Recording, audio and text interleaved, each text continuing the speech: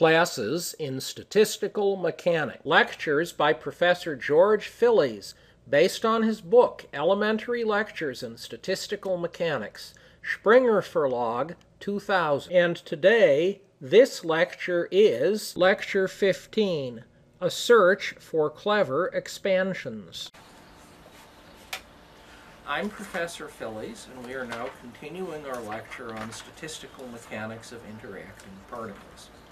Today we're going to go to my book, Elementary Lectures in Statistical Mechanics, and we are going to advance to Chapter 16.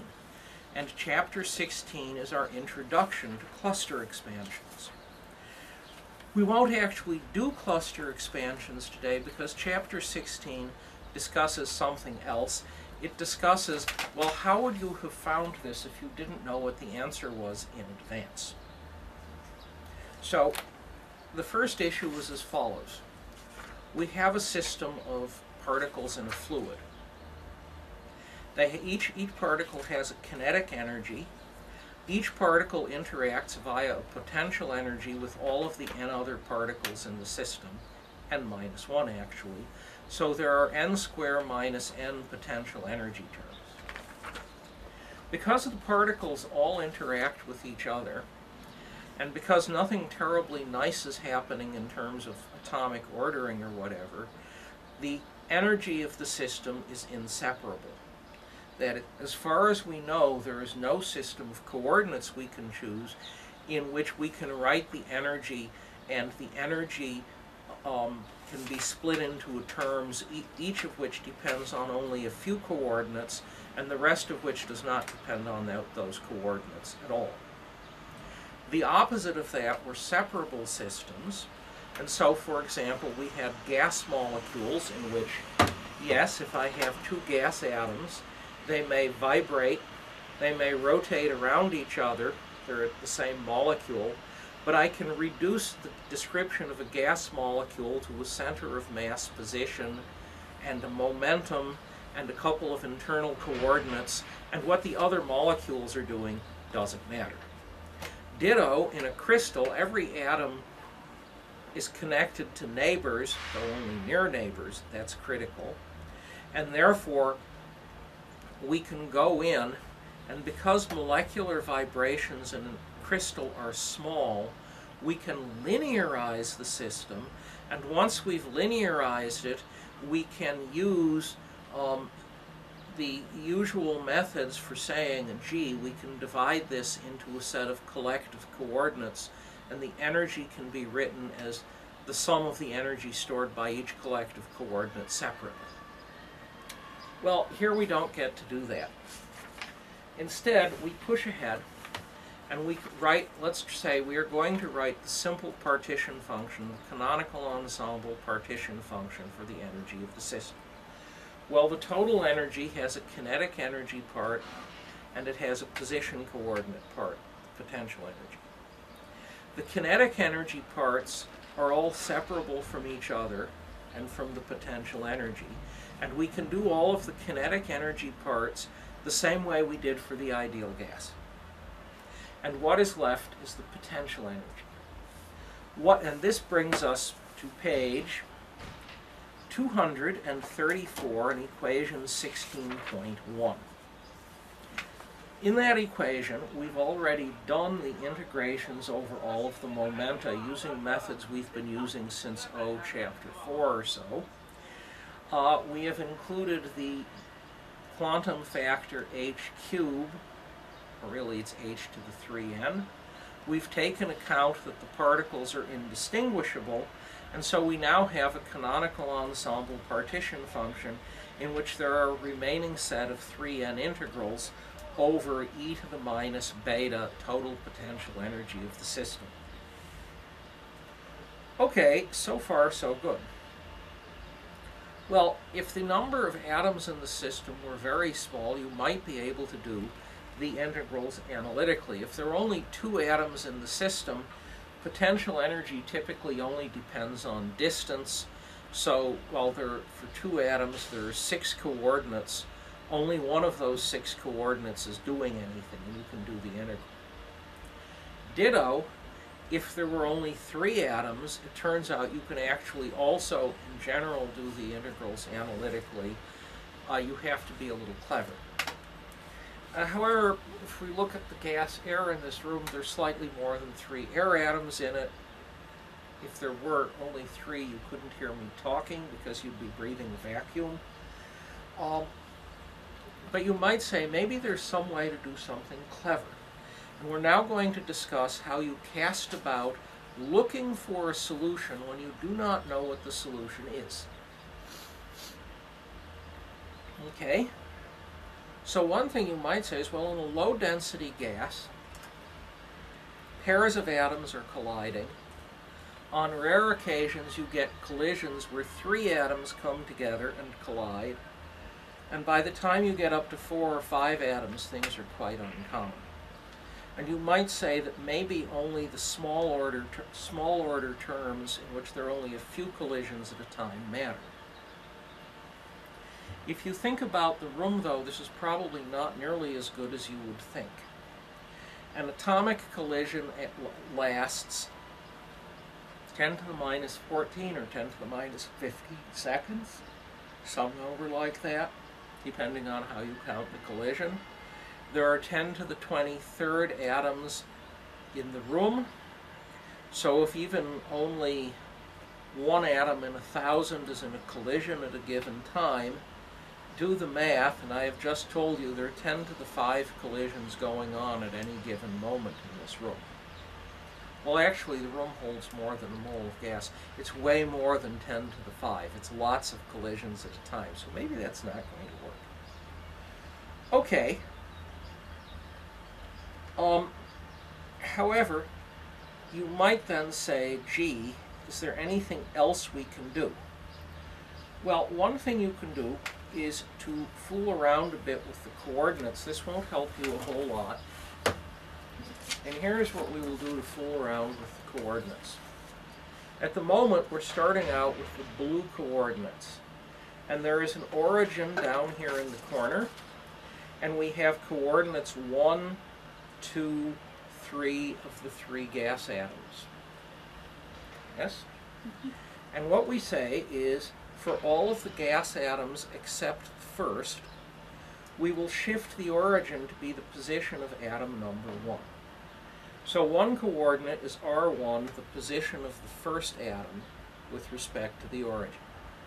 And then we will say there are coordinates like R13 and R12, which go from atom 1 up to atom 3 or over to atom 2. R13 is R3 minus R1. And sometimes that sign looks a bit surprising at first. But watch, I'm going to start at 1 and go up to 3. So I first go this way along the R1 vector. That's a minus R1 step. And I then go this way along the R3 vector. That's a plus R3 step. And therefore the vector from 1 to 3 is indeed minus R1 plus R3. There's one other thing you want to be careful of. There are n atoms, yes? Each atom has 1 vector coordinate. And therefore, after we have done this, we started in this case with 1, 2, 3 coordinates, and we end up with 1, 2, 3 coordinates. There's also a vector coordinate R2, 3 from R2 to R3. That's not an independent coordinate. It's determined by R12 and R13. And that's somewhat important for the following reason. If I write the potential of the 3 gas atoms, yes, the potential energy between 1 and 2 for our simple potentials is determined by the distance magnitude of R12. The potential energy between 1 and 3 is determined by the simple distance between R1 and R3. Yes? Now, the distances R12 and R13 actually are single coordinates because they can just be the magnitude of these 2 vectors. However, the potential energy between R2 and particles 2 and 3 depends on the distance r23, the magnitude, but that's not a coordinate. Instead, to generate the distance r23, you have to say, I have this vector, I have this vector, I know the clever trig that is required to compute this length, but this length is written in terms of r12 and r13. And therefore, the potential energy V23, well, it is indeed V23 of the distance r23. V23 is a function of r12 and of r13, and therefore you cannot break the potential energy into pieces, one piece per coordinate, because this piece of the potential energy is determined by something that is not a single coordinate. When we do this change of vectors, there is one nice thing that happens. Namely, if I take all of the atoms at the same time and displace them by the same amount in the same direction, after I've done that, they're all the same distance apart. Yes? Mm-hmm. That's what invariance is, yes? Well, that says that none of the energy depends on the vector r1, because I just changed r1, the energy does not change. And therefore, I can do the integral over dr1 all by its lonesome. Once I've gone into these coordinates, nothing in the integrand depends on r1 by itself. And therefore, the integral dr1 just gives me a volume v. And I am now left with the integral over n minus 1 instead of n vector coordinates, because I was able to separate out r1 and integrate it. Well, that's true, but you only get one of these per system, and since the system contains rather more than, say, 2 particles, this is only a small help. And some people will point out that, well, if I take the system and rotate it, take the whole system and rotate it, all of the directions of all of the vectors change, all of the relative angles do not change, and therefore somehow there are 2 more coordinates I could integrate out, corresponding to the system doesn't care that the energy does not change as I do this, so there are 2 system orientation angles that I could also integrate out. And you can do this, but the resulting coordinate system is rather messy and doesn't help. Nonetheless, in the end, we have gone from 3n to its actually 3n minus 5 coordinates. Well, that's just help. That isn't going to do a great deal. So the question is, what do we do next? One thing we could do, and we will calculate the pressure in a piece, is to show that we can write the pressure of the gas in the form of equation 16.3. Equation 16.3 is what is known as a virial expansion. Did either of you encounter virials in classical mechanics? Or something called the virial theorem in classical mechanics. It relates the potential and the kinetic energy, and this is in fact the same virial, but you have to be quite clever to see they're the same. I think we touched on it in quantum 1. That's interesting. Yeah. Well, if you touched on it in quantum 1, the shadow of it has passed across your brow, but the truth of the matter is you have to be quite sharp indeed to show it's the same virial. It really is. However, what the virial theorem says is that the pressure of an ideal gas is kT times a power series in the density. And that's for a non-ideal gas. And you can write, we can write the pressure in this form. The coefficients Bj, the expansion coefficients, depend on temperature, but they don't depend on density. If they depended on the density, this would be a really losing a density expansion because it would be a density expansion in which the coefficients were density dependent. You wouldn't know anything new. The coefficients B also don't depend on the pressure. You've extracted the pressure to the far side. The coefficients B do, however, in general depend on the temperature. And if you say there's a density expansion, you might think, well, gee, what else depends on the density other than the pressure?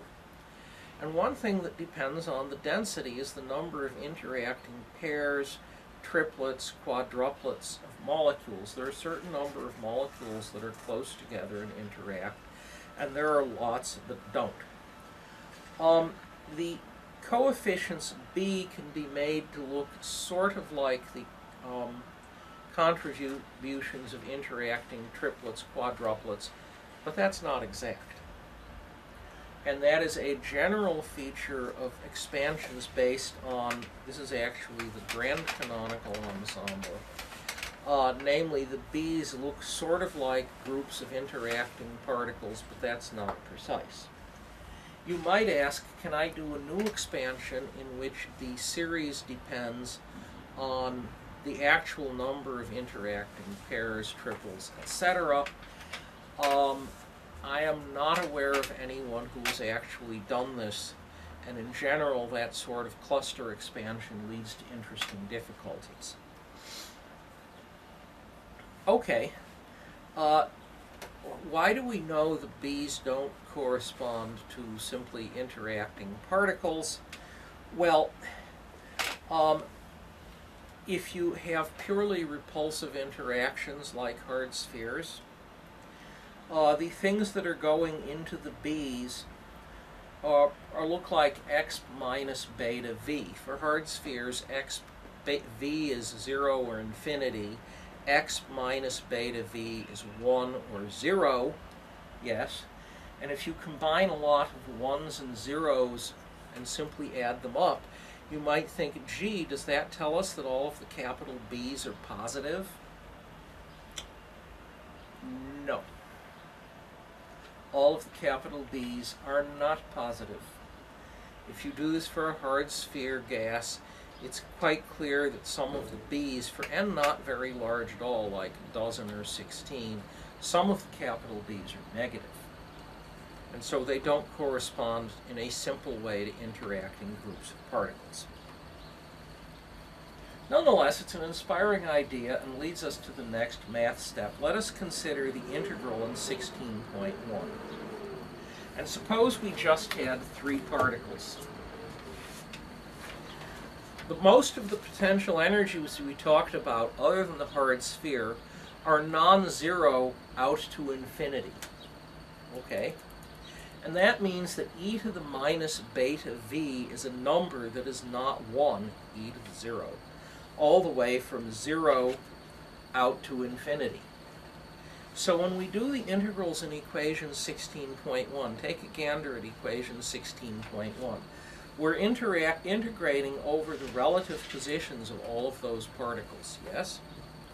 Well, over most of the disk values of R13, v is very close to 0 indeed, and therefore e to the minus beta v is very close to 1.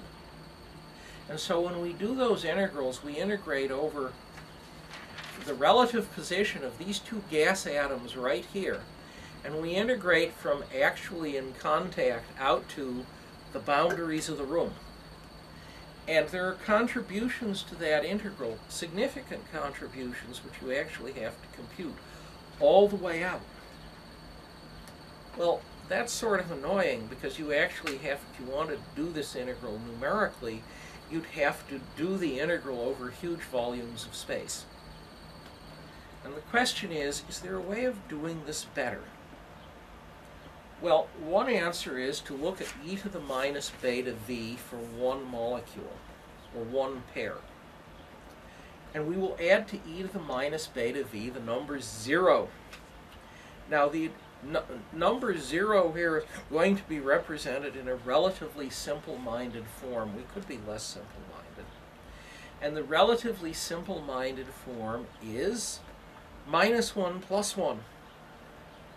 And so we replace e to the minus beta v with e to the minus beta v minus 1 plus 1. Now why is that useful? Well, e to the minus beta v minus 1, the atoms are this far apart. E to the minus beta v minus 1 is real close to 0. In order for e to the minus beta v minus 1 to be significant, v has to be significantly different from 0, and it actually has to be fairly significantly different from 0 because you're exponentiating it. And e to the 0, or e to the, say, 10 to the minus 9 is real close to 1 indeed. So long as you do this, you realize that e to the minus beta v minus 1 is only non-zero over teeny tiny distances. And over the rest of space, e to the minus beta v minus 1 is very close to 0 indeed. So the first thing we do is we introduce a symbol seen in 16.4 for e to the minus beta v minus 1. We call it Fij. F is so important it has a name. F is the Meyer F function. And then e to the minus beta v is Fij plus 1. This is purely notation so far. So far, so good? Okay, well, let's rewrite the partition function in terms of the Meyer F function, and that's done in 16.6. And when we do that, I've said the exponential of the sum is equal to what? The product of the exponentials. And therefore, e to the minus sum becomes product all of these terms. Now I've introduced a slightly funny product symbol there. What is the point on the product symbol? Well, the product goes over all I, and it goes over all j. So I and j both go from 1 to capital N. So far, so good. However, I and j are never equal because that would correspond to a particle interacting with itself, which does not happen except in quantum mechanics. So I is never equal to j, and so we have the double product. Okay, and a 16.7 simply shows you what the product notation looks like. There are n squared minus n terms in that product. Most of them depend on the coordinates on two coordinates, r1, 2, r1, 3, or whatever. Okay, what could we do to expand this? Well, one reaction is to say, okay, I have this big product. Let's break out the binomial theorem. The binomial theorem was good enough for Sherlock Holmes' chief opponent, Professor Moriarty, who did research in it. It was a big topic at the time. So it'll be good enough for us too. And there in equation 16.8 is what happens when we break out the binomial theorem.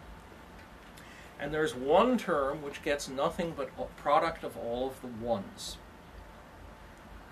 And then there are a whole pile of terms which are all ones except for one f.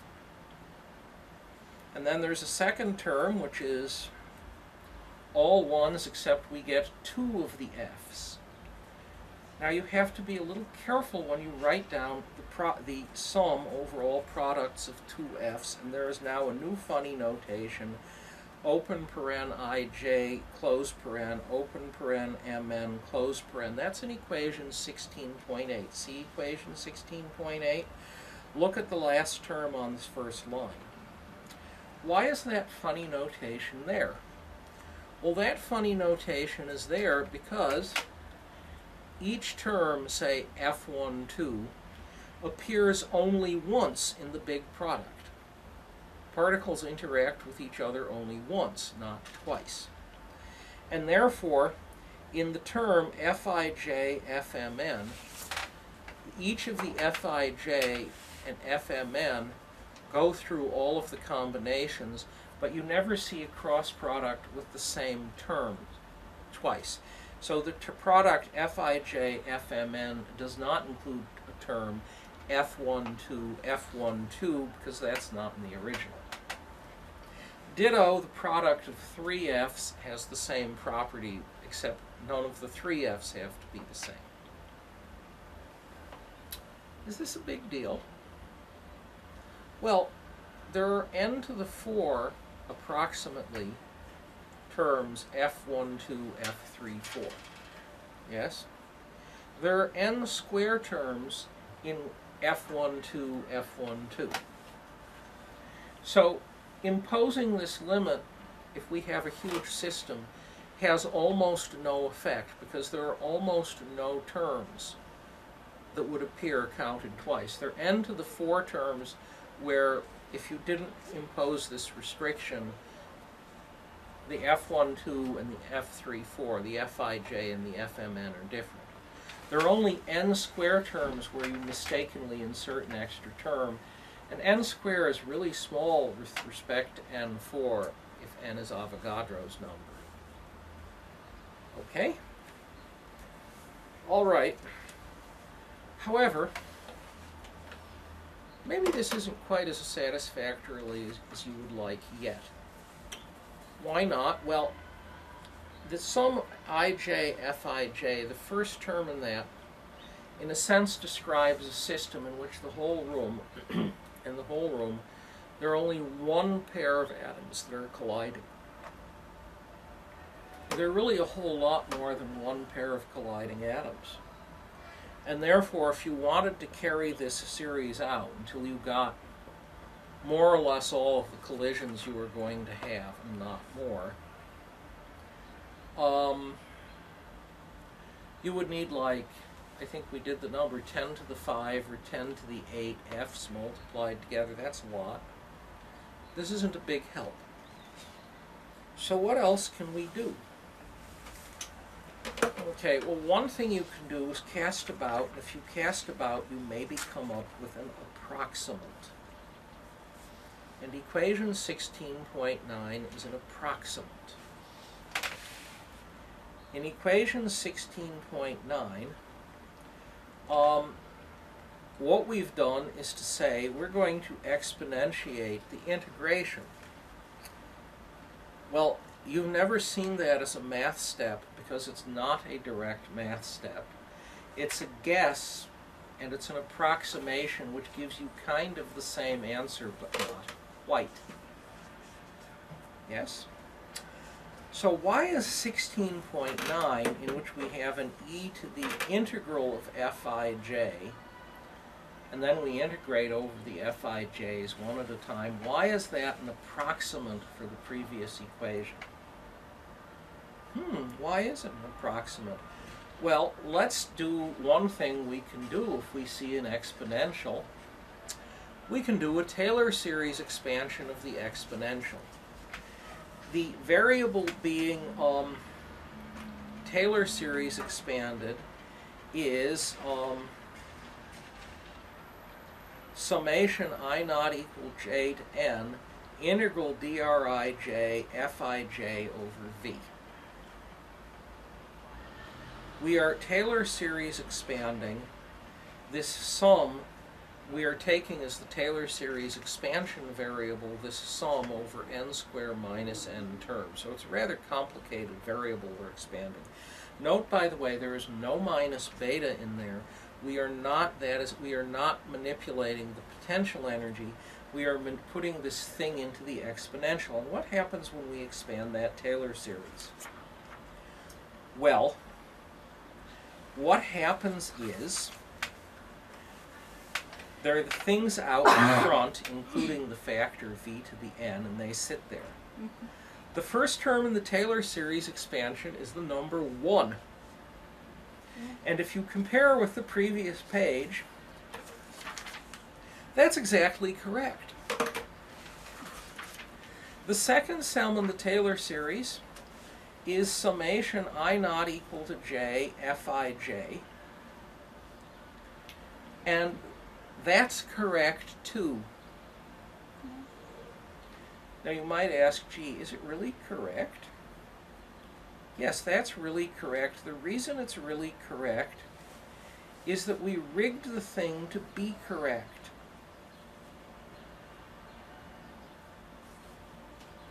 We really did. You might worry a bit if I put in the capital V's exactly the right way. And you can check whether the V's need to be adjusted a bit. And so the second term is correct. Well, it's correct too, because I rigged it that way.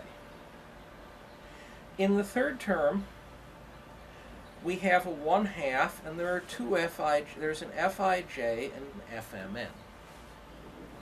Now there's also a 1/2, but if you check the math carefully, there's also a 1/2, because the product there generates, for example, F12, F34 twice.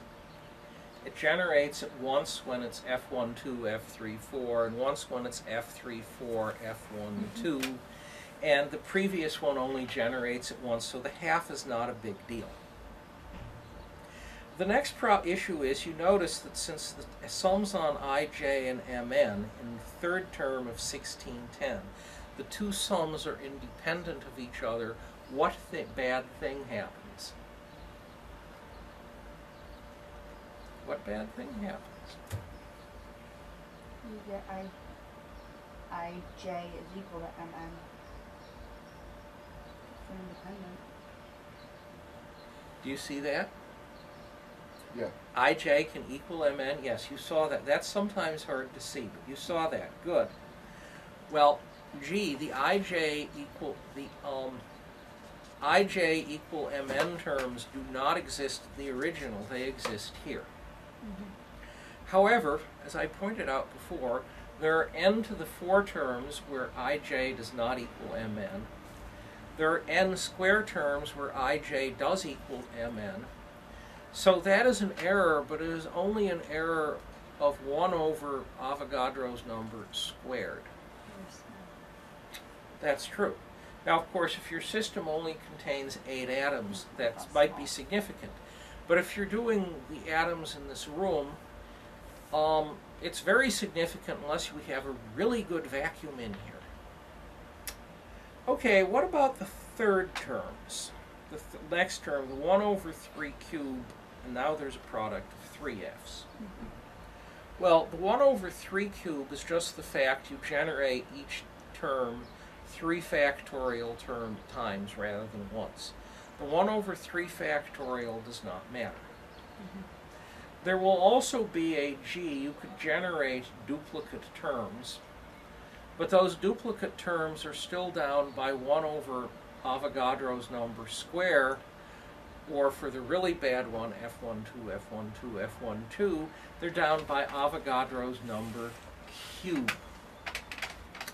Unfortunately, the third term has another problem. I'll let you look at this one. This one is a little more subtle, but I will let you look at it.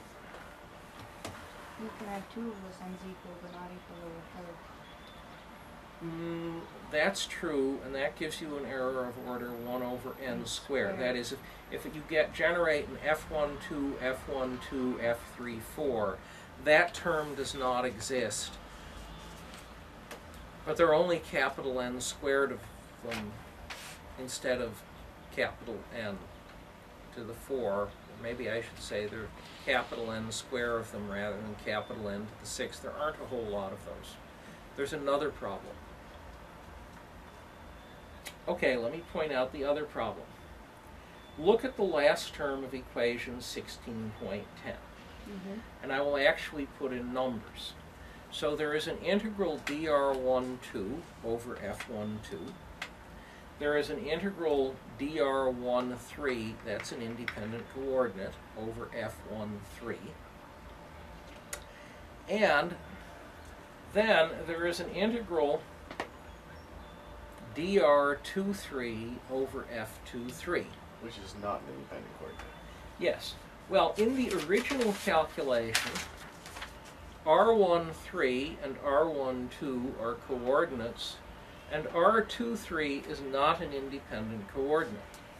In the approximant, R23 has become independent of R12 and R13, which is fine if particles 2 and 3 can be in several places at the same time, but it's really bad otherwise. So therefore, we have a problem.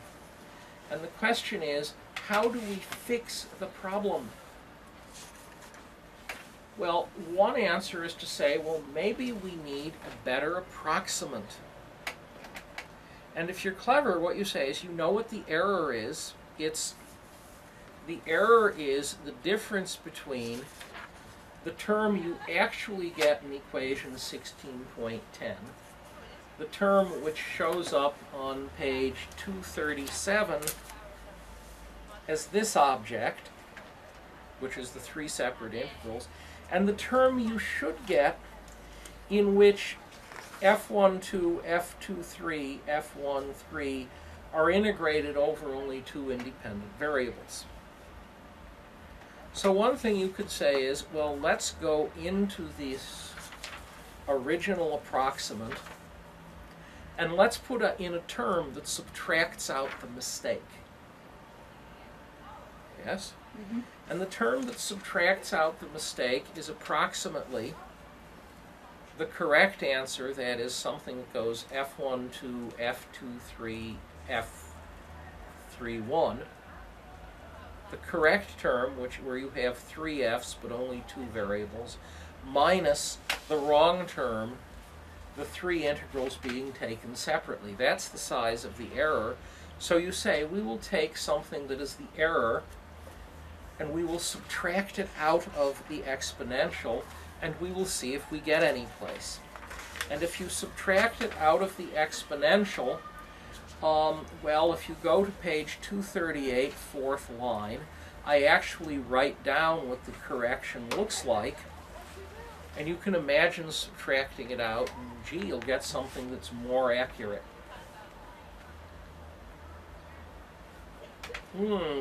And we could clearly do this for 4 terms, 5 terms, 6 terms, and if you think about it a bit, you sort of see when there is going to be an error.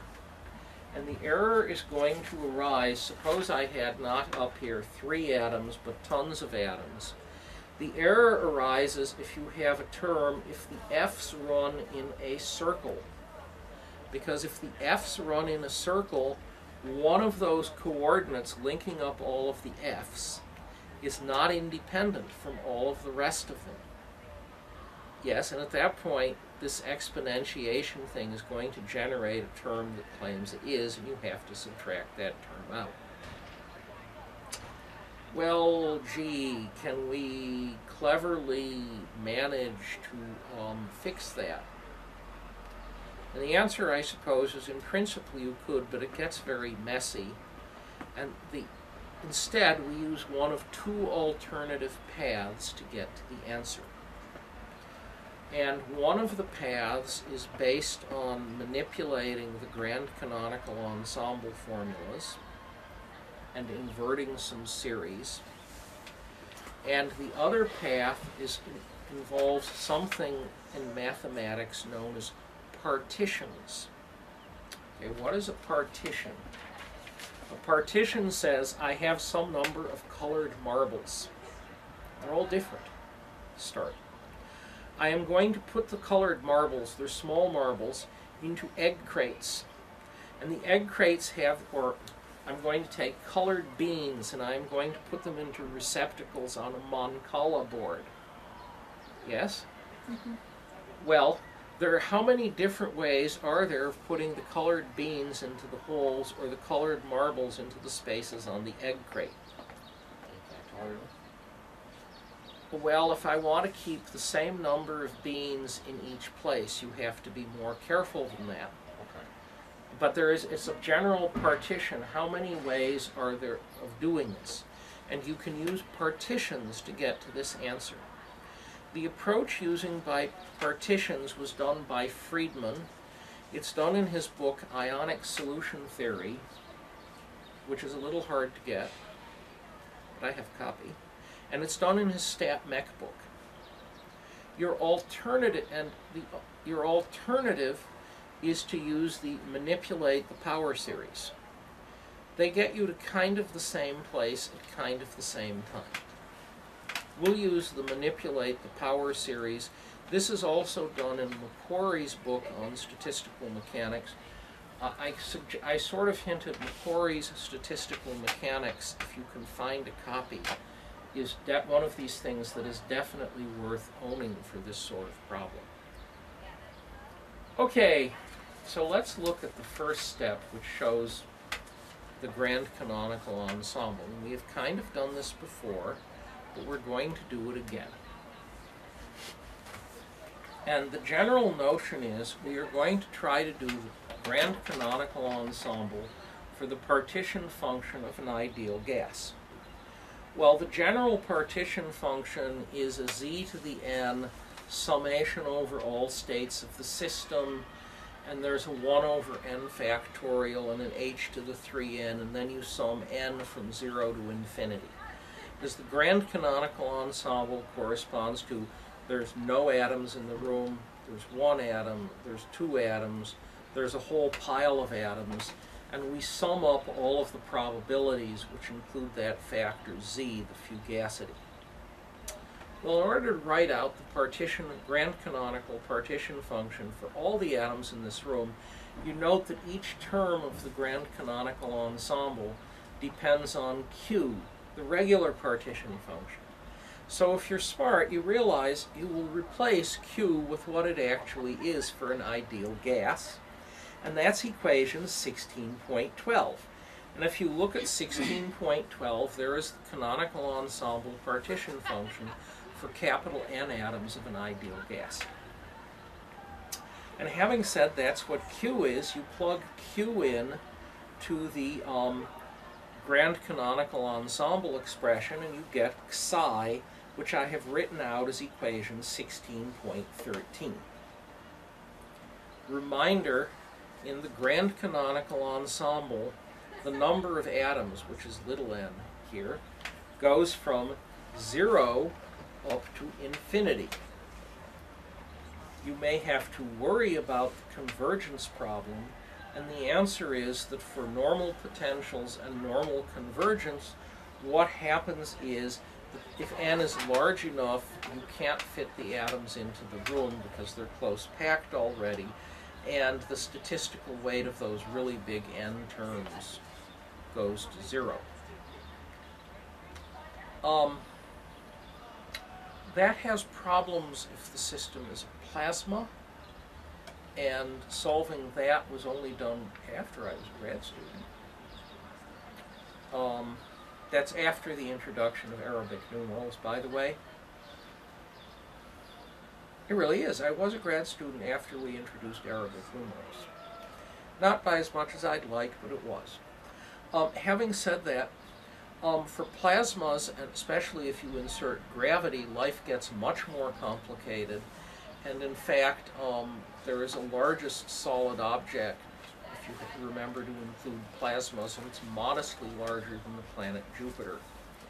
If you try to do anything much bigger than that, what happens is the hydrogen or whatever in the middle of the planet ionizes, the system compresses, and you put in more and more mass, and eventually, if you put in all of the atomic nuclear theory right, you get an object that is full of neutronium.